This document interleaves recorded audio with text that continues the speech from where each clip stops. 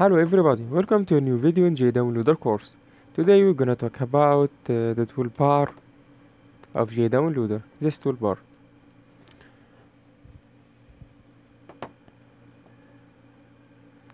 First, we will talk about this button. This button obviously is used to start downloads. For example, when we click on it, we can see that the download in the queue will start. This download. You can see here that all these downloads are finished. This package have a problem. There's no online links. That means that the link of the downloading is unavailable for now. This package is disabled like this. You can see here that's disabled. To enable it, you can right click on it and choose enable, so it will be enabled. This button, it's pause mode, which is used to limit the speed of all downloads in JDownloader to 40 kilobytes per second or 40 kilobits per second. As we can see here in the speed meter, the speed is limited to 40 kilobits per second. This button to stop the downloads tells you that if you stopped or running downloads, you would lose 300 kilobytes. If you stopped it tells you if you stopped all the running downloads, you will lose 300 kilobytes due to one non-reusable downloads. I'll choose yes.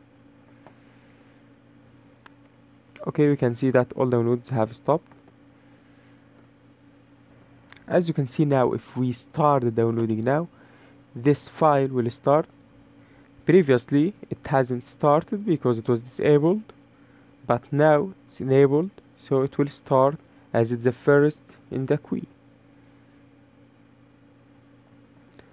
Okay, let's stop the downloads again. This button is to move one package to the top of the list, like that.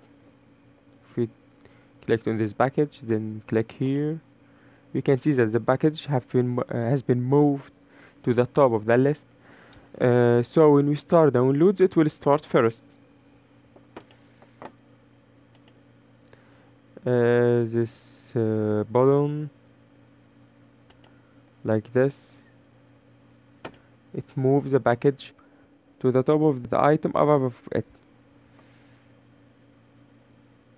It takes then one higher rank in the list. If you click again, it will be pushed up again. If we click this button, we can see that the package is moved down.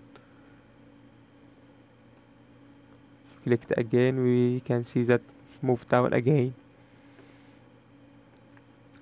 Okay, if we click here, we can see that this button to move it down one time, this button to move it to the bottom of the list.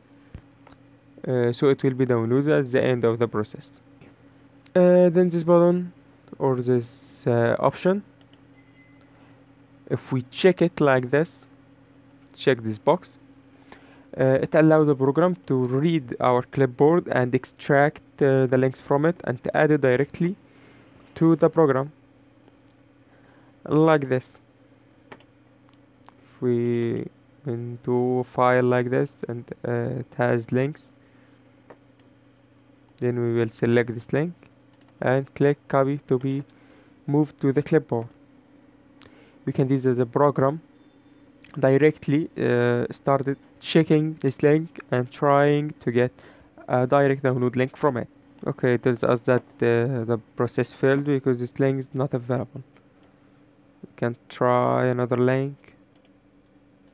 Sorry. Oh, it's processing. Okay. What about this? Processing like this. Okay. It found 6 online links. Then we return to the program. We find that It checked our link and found these files in it. This mp3 file for we can delete all unnecessary files or unneeded files.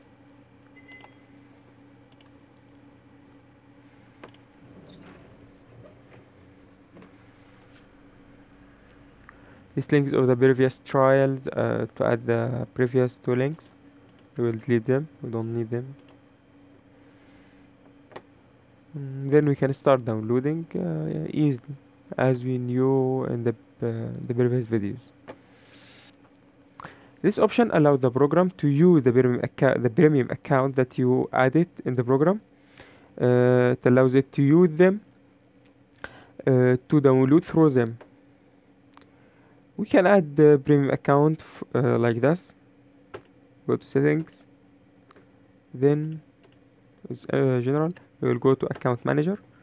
We can add accounts here, like premium accounts on uploaded to or any other sites. We can add our premium account here. There is here the name and password. Okay, then click save. When you fill these boxes, you will find your account here. Then the program will be able to use this account to download your files smoothly. This option enables silent mode when it's checked. Enables silent mode, which prevents all pop-ups of the program. It won't notify you of anything. This option allows shutdown extension. This extension enables the program to shut down the computer after the downloads are done or are completed. This option, as you can see, it's designed to make the program able to restart your internet connection so that you can get a new IP address. But sometimes this option doesn't work. Like this, reconnection failed. This option allows the program to check for the new updates. If we click on that, if we click on it, we can see that our program have been updated to the latest version. Now we have reached the end of this lesson. I hope you get it easily. I hope the lesson was obvious for every one of you. Thanks for watching. Wait for us in next videos. Thanks. I hope this lesson was easy to understand. Thanks for watching, and see you in another video.